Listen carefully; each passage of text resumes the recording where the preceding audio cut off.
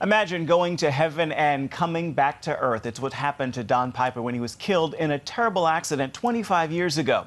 He wrote a best-selling book about what happened to him, and now that story has been turned into a movie called 90 Minutes in Heaven.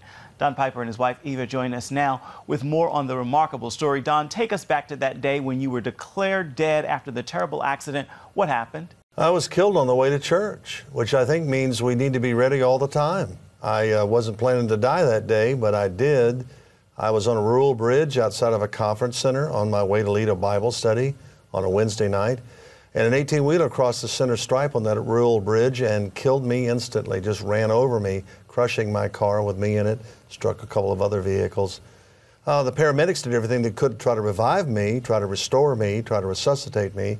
In spite of their best efforts, they were unsuccessful. So I was pronounced dead by the paramedics on the bridge. The body was covered up with a tarp so nobody had to see it. It was gruesome. And they're waiting for now the coroner. Behind me are a lot of pastors who've been to the same conference. One of them walked up on the bridge, saw the carnage, and felt led of the Lord to pray for me, even though he knew I was already a fatality. So he crawled in the car, held onto my right shoulder, because that's the only thing I didn't break, began to pray for me. Everyone else was notified, family, friends, church, that I was in an accident. They were not told that I was a fatality because they didn't want to tell them on the phone because I was a long way from home. And they started praying all over the world. Within an hour and a half after the accident at 11:45 a.m., at 1:15, that pastor was praying over my dead body, singing, "What a Friend We Have in Jesus." And suddenly there in the car, I started singing with him.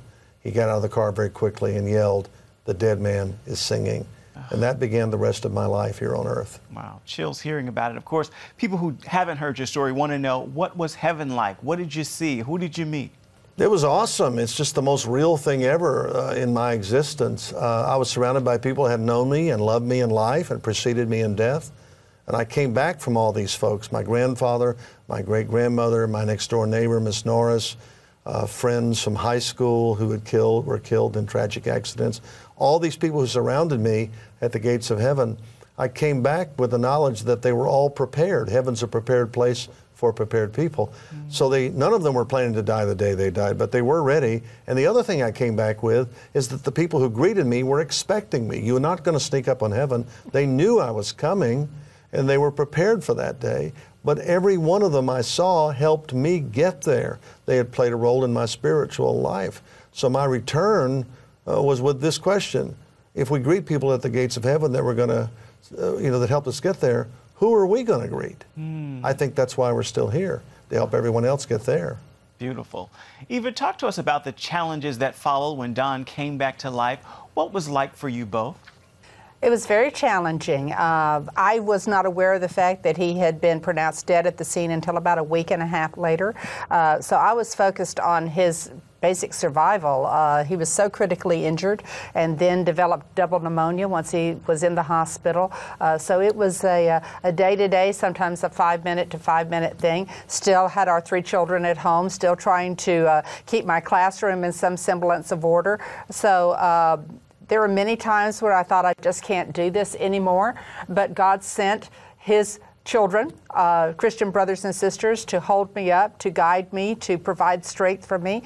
We have incredible family, Don's parents, my family, brothers and sisters who were there for us and helped me know that I just really had to lean into God to make it through. And I'll tell you what, this movie, 90 Minutes in Heaven, does a powerful job of showing how community can come together to help those in need. That brings me to my next question, Don. What is it like seeing your experience turned into a film? Were they able to convey what heaven is really like? Well, we were very privileged because of the Giving Films people to actually be on the set for the majority of the filming. And Eva was there a great deal of the time. I was there about 80% of the time. So we had input on a day-to-day basis. So it's a very realistic portrayal of what happened. But I must say, as the people who were the people, it's a film about us. It's surreal to see people playing you, saying your words, suffering the way you suffered, and overcoming it. So in some ways it's difficult for us to relive that. But in reliving it, I think it's going to really touch a lot of lives and bring hope to a lot of people who are wondering, how do you live after tragedy and loss and suffering and pain? And is heaven a real place, and can you go there? And the answer is yes. Jesus said, I am the way, the truth, and the life. So it's a movie about hope, 90 minutes in heaven, and it's about us. And that's very, very kind of odd to watch. But I pray everyone else will be touched by it. You are indeed a changed man, and I'm sure they will. Once again, that movie is 90 Minutes in Heaven. It will hit theaters on September 11th. Thank you both so much for your time. It is much appreciated. Great hearing your story. Honored to be here. Thank you. God bless. Till we meet again. Yes, indeed.